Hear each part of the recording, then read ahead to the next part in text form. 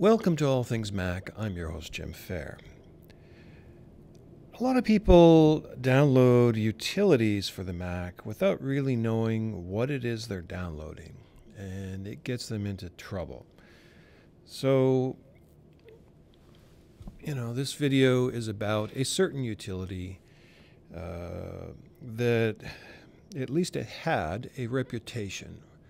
And its reputation was this: if you installed this utility, and suite of utilities it is now, you ended up with a lot of adware on your system. Your internet search got taken over. All kinds of things are running that you see pop-up windows.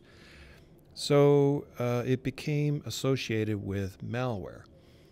The name of the utility is MacKeeper, and it's heavily advertised. I see ads for it every day. Most annoyingly, one of their ads had a picture of Steve Jobs not too long ago. Maybe Apple made them take it down. I just found that very offensive.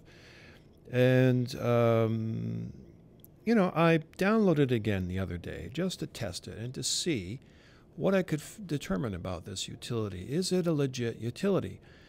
And they've cleaned up their act quite a bit, but I still can't determine if it's a legit utility unless I pay for it, and I'm not willing to do that. Now, they're not doing anything illegal, and they are apparently, again, according to their reputation, ready to initiate lawsuits against anyone who says anything bad about them whatsoever. So, at this point in time, I can't say anything bad about them. It looks like they've cleaned up their act just on the basis of installing the utility. It seemed very Mac-like. It looked really nice. I was able to, as soon as I moved it to the trash, an uninstaller came up and said, "Hey, would you like me to uninstall the rest of it?" And I said yes, and it seemed to remove itself from my system.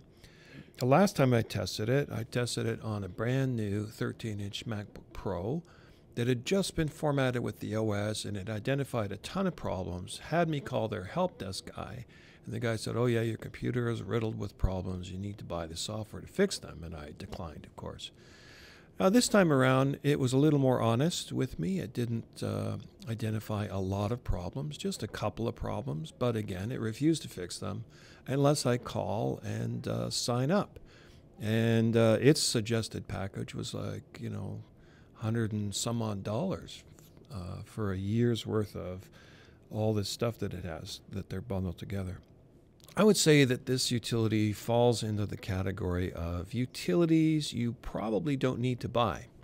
And why don't you need to buy them? So their tagline in their ad is, "Our Apple certified support professional says time is money, so don't waste it on cleaning your Mac. There are 3 steps to do it automatically." And you see the word sponsored, and there's a little $sign, and then it says MacKeeper, all one word. And there's a picture of a dude with a Mac, and he's wearing a cool t-shirt, and he's got this interesting graphic behind him that makes him look like a brainiac. And if you click on this ad, then you're invited to download the software. You download the software. There's this little chat thing on the side panel, and it wants you to sign up or ask them questions. And they kind of give you a bit of a hard sell if you even phone them.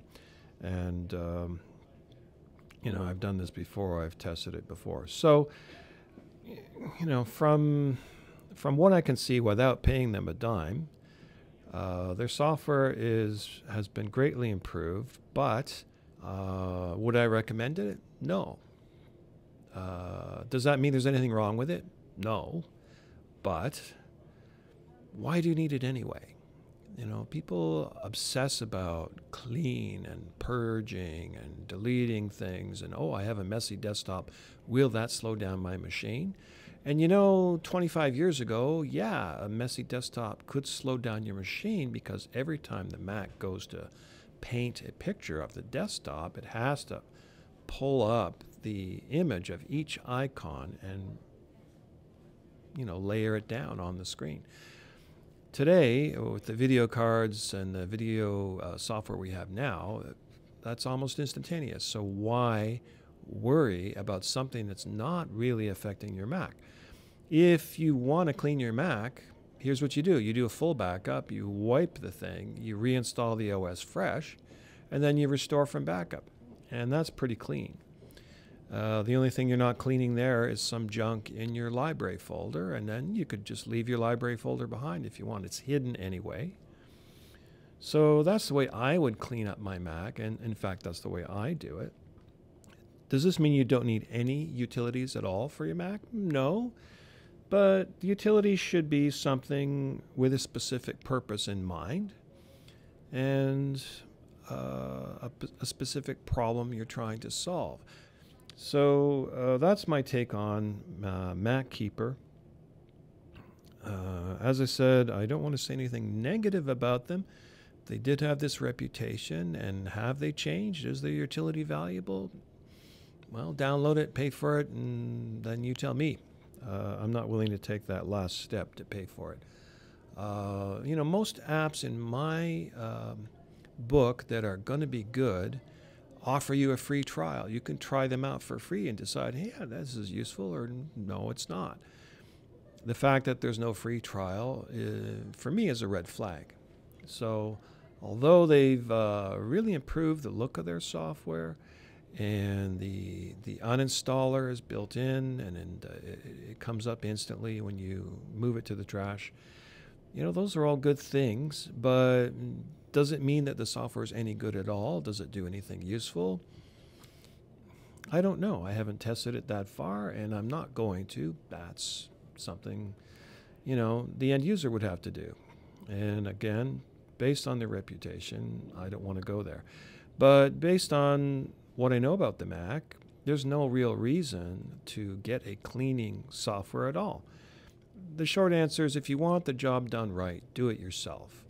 And do you need cleaning software for your Mac? Do you need to defragment the drive? No, the OS takes care of all that stuff for you. Just make sure your disk isn't full. Okay, have no more than 80% disk full while you're using your Mac. Archive things you're not using, put them on another drive, have some redundancy in your backups, do a clean install once in a while. And you won't have any of these issues that this type of software promises to fix. So that's my take on MacKeeper. Thanks for watching. Fade out.